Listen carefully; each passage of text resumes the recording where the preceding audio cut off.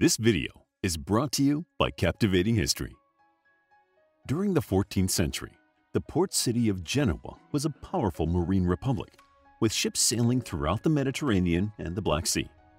It is easy to imagine the intrigue of the boats and their crews, speaking foreign tongues and telling tales of far-off lands. Many boys, lured by the call of the sea, sought employment as cabin boys, perhaps in a determined effort to see the world beyond that of their parents.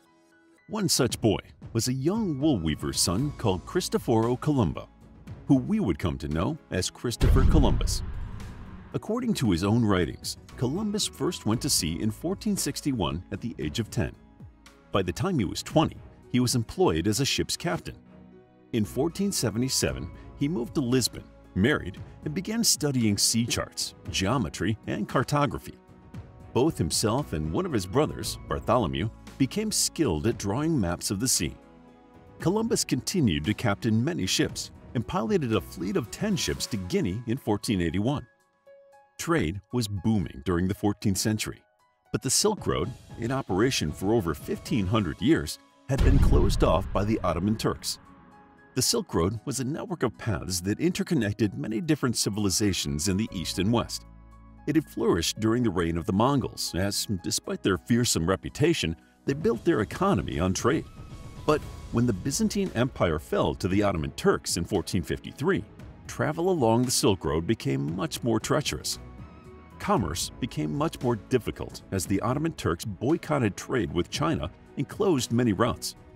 It was for these reasons that Europeans were desperate to find an alternative way to reach the East.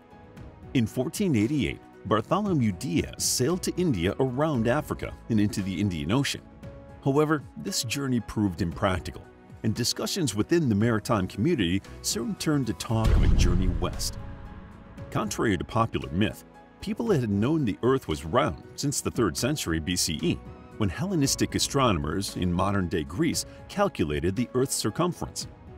The age of exploration was well underway, and Europeans had already started claiming land previously undiscovered by the West.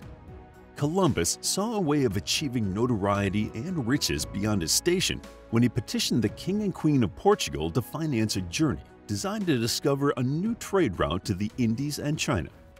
Columbus had already achieved infamy with his tales of his navigational expertise and seafaring experiences. He was known for an extraordinary expedition to Iceland, known then as Thule, but many historians now think this claim was more clever marketing than fact. Columbus had been inspired by tales of the famous explorer Marco Polo and dreamt of exploring the unknown. In 1484, Columbus was granted an audience with King John II of Portugal. Despite interest from the king's advisors assessed that the trip Columbus proposed would not be feasible. Undeterred, Columbus decided to take his proposal to Spain. King Ferdinand was away, defending southern Spain from Muslim invaders. But Queen Isabella heard of Columbus's intended quest and became interested. After hearing of Bartholomew Diaz's attempt to reach India around the Cape of Good Hope, Spain was worried that Portugal would be the first to get to the Indies by sea. However, both the Queen's confessor and the king were against financing Columbus's voyage. Columbus decided to continue to France, looking for financial backing. But on the way, his story caught the attention of a prior called Juan Perez. Perez was entranced by Columbus's ideas and saw it as a loss for Spain should they go to France. Both Perez and an expert in cosmography and astronomy, Dr. Garcia Hernandez, petitioned the Queen on Columbus's behalf. And in 1492, Queen Isabella sent word that Columbus should return to the Spanish court. Fresh from a successful military campaign, the King and Queen accepted Columbus's proposal, despite his outrageous demands. Columbus wanted this voyage to be his making and insisted on 1/10 of the profits from any discoveries he made, as well as the titles of Admiral of the Ocean Sea and High Admiral of Castile. Columbus was supplied with money, 3 ships, the Nina, the Pinta, and the Santa Maria, and began to employ a crew. As well as seamen, Columbus recruited 2 barbers, a physician, a secretary, a silversmith, and a sayer and an interpreter. With this crew assembled and ships in good shape, the small fleet set sail into the unknown on August 3, 1492. Little did they know, they were about to change the shape of the world and that the repercussions of this voyage would echo throughout history in the centuries to come. Once at sea, there were no physical points of reference for position or traveling speed. Knowing the ocean's vastness and using only an hourglass to mark the time, Columbus had a monumental task ahead of him. At night, he could use the North Star and the Greek invention of the astrolabe to roughly measure the distance they had traveled. Historians do not know if Columbus referred to any maps or projections during his voyage, but he was versed in many ancient astronomers' speculations about the size of the Earth, in particular the Greeks, the Romans, and the Arabs. Columbus had used these famous scholars' estimates to argue that the journey to the Indies across the Atlantic was perfectly feasible. However, he had not considered that the Arab miles were longer than Roman miles, and wrongfully assumed that the Arab estimations agreed with the smaller of the Greek and Roman estimations. If he had realized his error, he might have known that the land he had encountered was actually a new continent, not the East Indies. Although Columbus's original logs had been lost, copies were made, and records have survived, giving us detailed information about this infamous voyage. A Dominican historian called Bartolomé de las Casas wrote in 1530 that Columbus kept 2 logs of distance. The one he shared with his crew underestimated the distance they had traveled to dispel the sailors' fear once they had lost sight of land. Columbus reported that many of the men were trepidatious of being so far into the ocean, especially once they could only see water surrounding them. Just over a month into the voyage, Columbus informed his crew that they had only traveled 2.5 leagues when, in actuality, they had sailed 48. Toward the end of September, many men thought their journey was almost over. After spotting several birds and tufts of grass, Columbus had to explain to the hopeful men that these were signs they were near uncharted islands rather than the mainland. After more than a month at sea, even Columbus started to feel concerned. Only a slight wind was blowing, and huge waves made progress very slow. Luckily for Columbus, the wind picked up as the crew was on the point of wishing to return to Spain. When Columbus determined they were now 2,200 miles west of the Canary Islands, he must have been both astonished and worried, as he had estimated that the entire journey would be no more than 1,700 miles. Feeling they must be nearing the end of their voyage, everyone on board the ship celebrated when the cry of "Land Ahoy!" rang out on September 25th. Jubilation soon turned to dismay when it was discovered they had been looking at a large cloud bank on the horizon. By early October, tensions were rising. Many of the crew thought they had overshot Japan, probably spurred on by the constant sightings of sandpipers that must have come from nearby islands. Columbus followed his instincts and continued westward, unperturbed by the thought that they had missed land. On October 7th, the crew of the Pinta saw a large flock of birds flying west-southwest.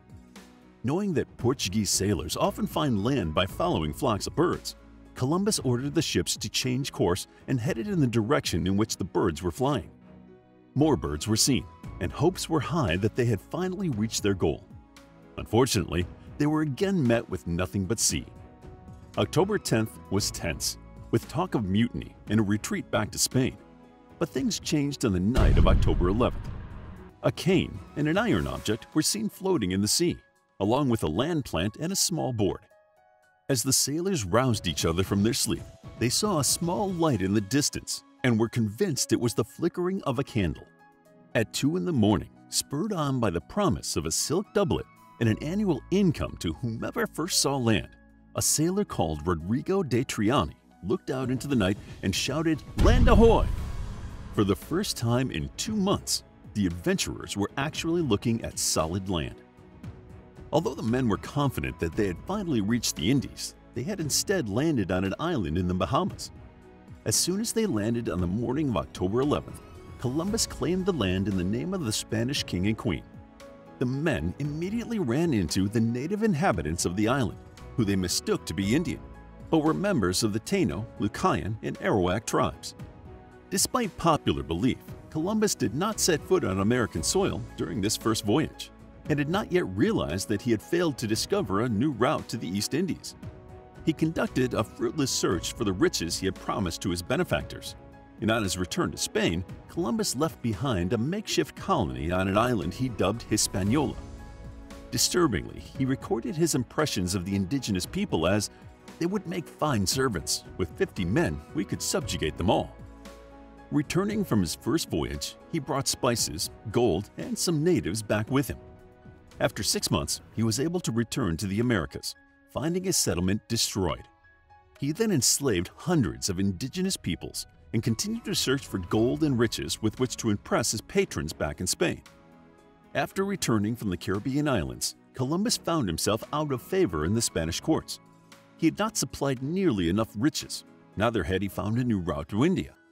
In 1498, the King and Queen of Spain agreed to fund another expedition across the Atlantic.